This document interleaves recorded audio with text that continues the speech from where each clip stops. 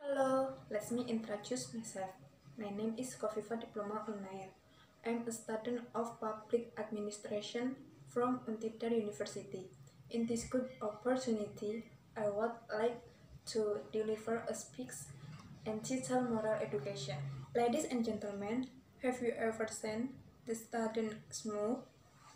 Have you ever seen the student trunk? Have you ever seen the student brow? And have you ever heard of the student that involved in free sex? I think all will be say yes. This means the moral attitude of Indonesian teenagers have turned away from the values and norms of the real Indonesia. Everyone involved in those bad things are students, the young people who should have the best ethics because they have been educated through educational institutions. Ladies and gentlemen, why are all the things happen? Before you answer it, I want to express an opinion. In Indonesia, I see the demand of academic value is so high. When the student get the higher score, parents, teacher, and all those around, they will be more proud of tense achievement. Makes use all forget a really important things to moral education.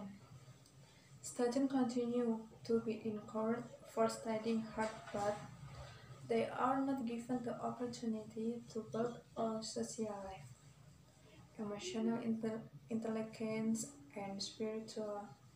Every day, students are only given mathematics, science, English education, physics, and chemistry. All of those must be learned and memorized. Because of too much academic material, students do not get a portion of moral education. As a result, they are easily tempted to commit immoral acts and even criminality.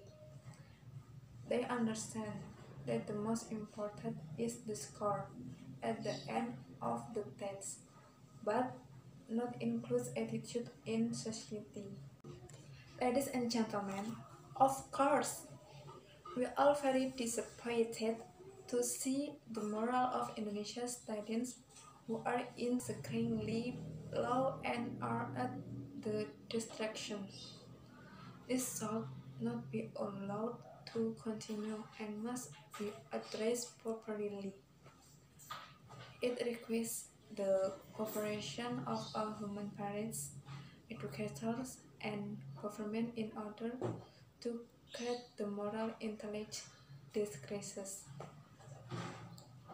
Let us create a learning system that is accompanied by moral exhortation, good behavior, and a discipline that makes students not only have a high score, but also a good morality.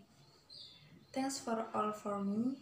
I'm sorry for all my mistakes and thank you for your attention.